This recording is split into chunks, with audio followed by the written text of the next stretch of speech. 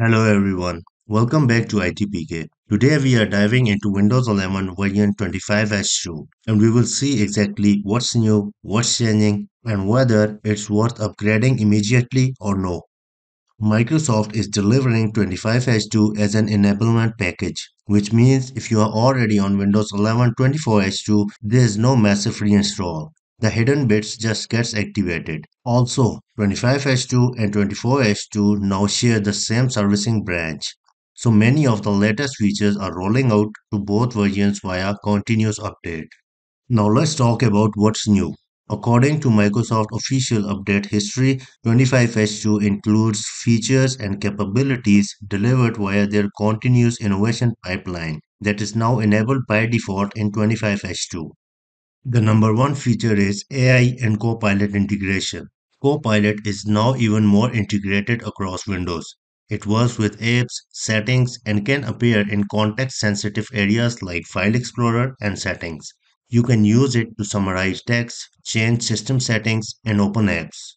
Number two is Windows Recall AI memory feature. Microsoft is continuing to test the Windows Recall feature, an AI powered timeline that helps you find past activities. It's not enabled on all systems yet, but expected in this release cycle for supported devices with NPU chips. The number three feature is File Explorer Redesign. File Explorer now has a modern interface using WinUI 3 with some smoother navigations and better performance.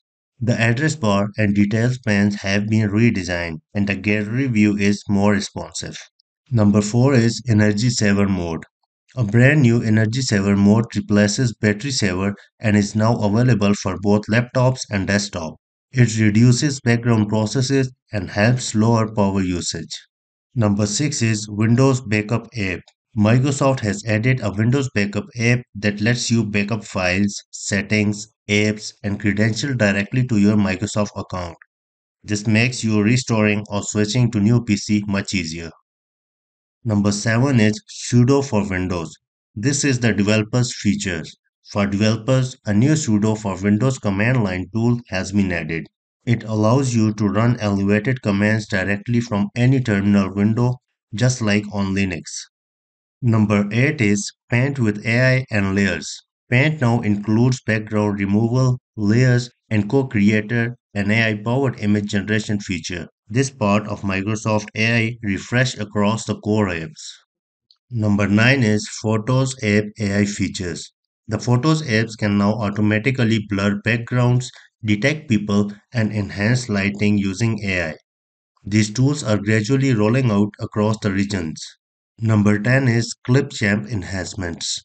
Clipchamp now supports new templates, faster rendering, and higher resolution exports. It's designed for quick video creation with AI assisted editing.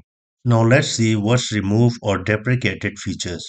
Windows 11 version 25H2 removes some legacy components.